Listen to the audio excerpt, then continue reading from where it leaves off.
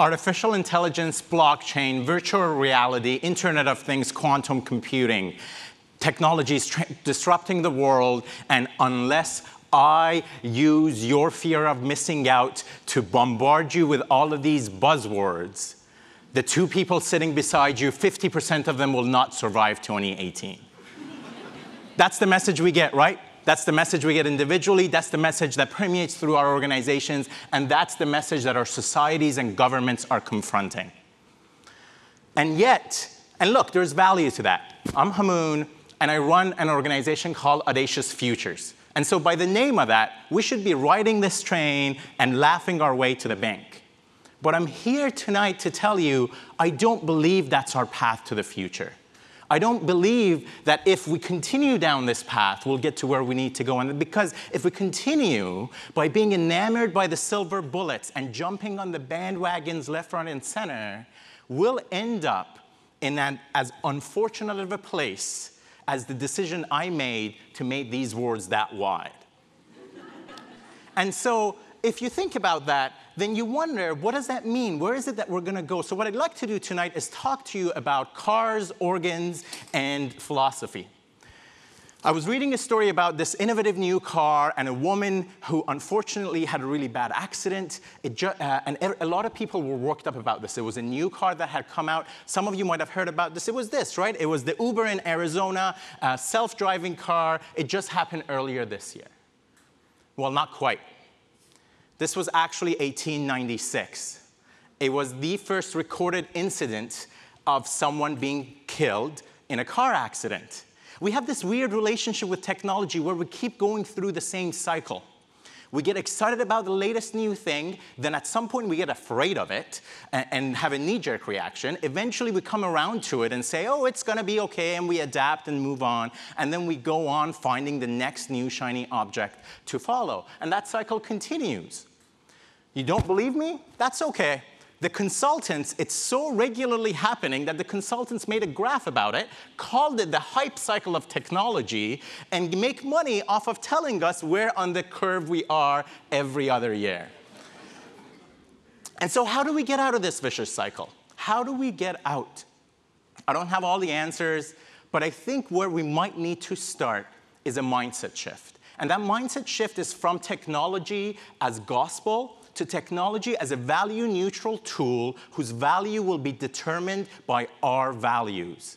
And that shift is about a shift from this human versus machine debates that we keep going through to a fundamentally different conversation around human plus machine. And I think for us to be able to bring that potential to life, we need to activate three key superpowers that come to life from the human and machine equation. The first one is collective imagination. We talked about self-driving cars, and you might know that experts are saying they're so safe that we're actually going to have to find new organ donors. Why? Because car accidents, are the primary source of organ donations. Now, organ donations are not the only place where we need reimagining. If you think of cities, self-driving cars, a city like LA, 10 to 15% made up of only parking spaces. And so with self-driving cars being there, we don't need that space, and so we have a chance to reimagine the city from the ground up. And it's not just the cities that require imagination. There's an entire global footprint of opportunities for us to pursue. The second superpower is around collective intelligence. They say two minds are better than one. I'm going to actually argue with that. I'm going to give you something better. I'm going to give you all of our collective minds plus all the machine power. How about that? And the way we're going to have to be able to have access to all of that power on the cloud, supported by increasingly limitless computing power.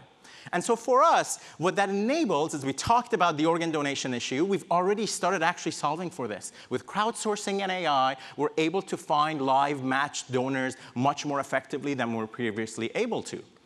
Now, this is actually an intelligence and superpower that we use quite regularly. So the real question here is whether we're going to use that power for the problems that matter most to us.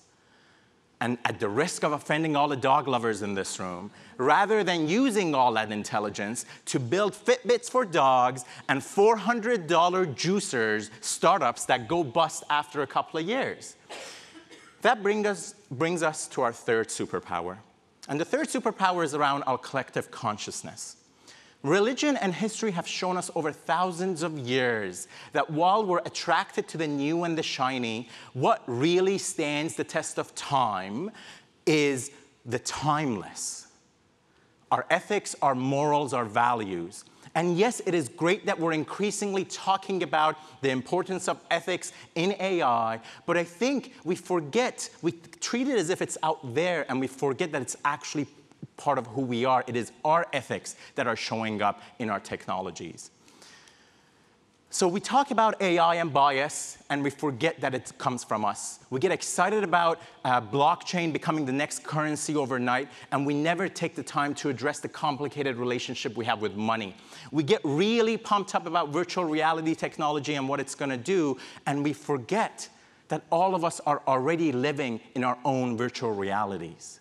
And so I guess the point I'm getting at is if we live in an age where technology is transforming humanity, and if humanity is starting to raise technology as a parent might a child, and if humanity and technology are coming together increasingly as an integrated unit, what will be our saving grace?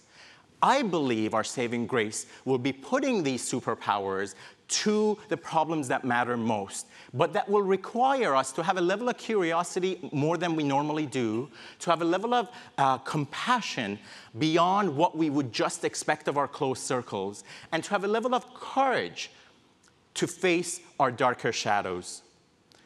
And so perhaps with elevated wisdom, with collective intelligence, as well as a better ability to understand how we bring technology and humanity together. Perhaps, finally, once and for all, we will be able to define and decide on the values we need in our technologies to design and create the audacious futures we desire. Thank you very much.